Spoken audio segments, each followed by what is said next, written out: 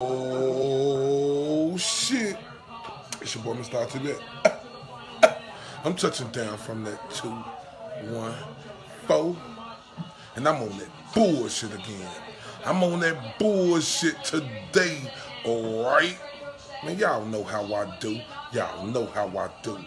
I was scrolling up my articles, and what do I see? When I say Blair Cobbs got destroyed tonight, so y'all know how I do. I must address the bullshit. Man, shout out to everybody on here from that 214 to across the pond. Boy, I guess when Earl Spence called this dude a 33-year-old prospect tonight on the zone, it came to fruition. Because, hey, one thing I will give Blair Cobbs credit for, he tough. But Earl Spence said, and he said it best, this was a prospect, like he was confused in there. His corner telling him to do one thing, and he do the other. What's poppin', fam?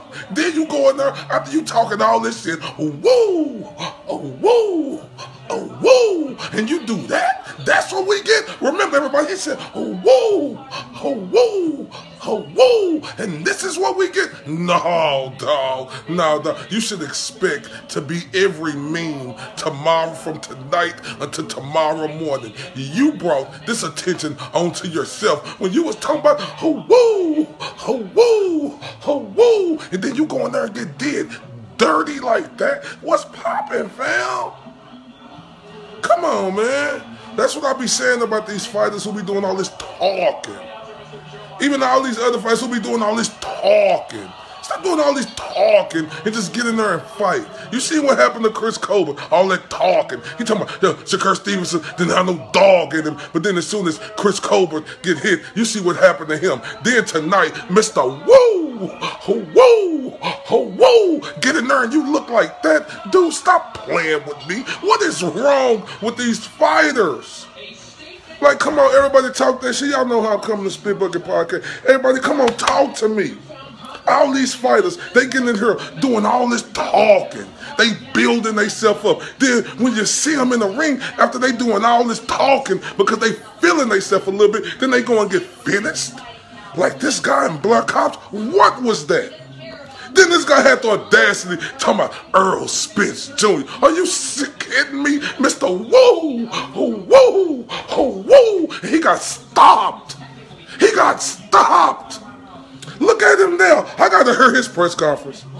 I don't want to hear all this other stuff. Wooty-woo, wooty-woo. Oh, I fought back. Oh, wooty-woo. No, you were lost. You was feeling yourself. You thought you was the one like Neo. And tonight, we found out, or when Earl Smith said you was a 33-year-old prospect, it came to fruition, and it was true. Now, everybody from the 214, what Blair Cobbs was doing and what he was saying, that woo, woo, woo, guess what we're going to do with that? We're going to take that, we're going to throw it in the garbage. Guess what else we're going to do? We're going to flush it down the toilet. Because guess what? Blair Cobbs, after this performance, dog, out of there, man. Y'all know how I do. Y'all know how I do. It's Mr. 214, and I'm on that bullshit again. See, one thing about me, we gotta let the truth come to the power, and the power come to the truth. Y'all see me, I'm sweating profusely. Because goddamn, Mr. Woo, woo, woo, I expected more than that after all that talking you were doing, sir. But then we get this, and I'm on that bullshit again.